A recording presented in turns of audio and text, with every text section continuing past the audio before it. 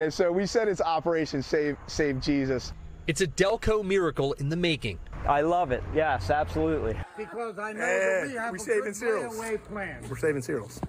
Johnny had come to grips with the sad reality. St. Cyril's in Lansdowne, his former parish and grade school, had closed and was being gutted to turn it into a charter school. But last week, when he saw a statue of the Virgin Mary in two pieces in a construction debris pile, well, his Irish Catholic blood began to boil. We're Catholics. These things mean something to us. That's the moment Operation Save Jesus was born. Oh my God. Oh my God.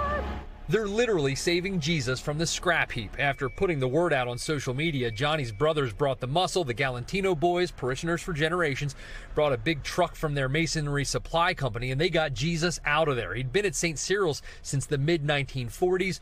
Right now, Jesus is still chilling in the back of the truck, but a former St. Cyril's teacher who is now at St. Bernadette's in Drexel Hill said Jesus can come have a new home at her parish.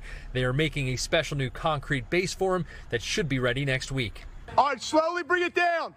Down. The team has gone back to St. Cyril's to save other symbols before contractors further de-Catholicize the property. Touchdown, baby. It looks like they found someone with a crane to help them get the crosses off the top of the church and rectory and to lift St. Cyril himself from his perch.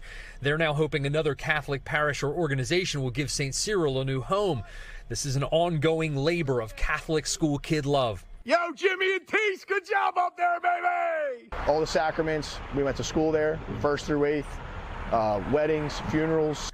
St. Cyril's has given so much to so many, and it's hard to say goodbye. These folks just trying to preserve what they can. It feels like you're saving part of our town's history, and it meant a lot to so many. You know, Jesus saved us, so we're going to save him. And we realize it's a statue, but it means something to us, okay? In Lansdowne, Tim Furlong, NBC 10 News.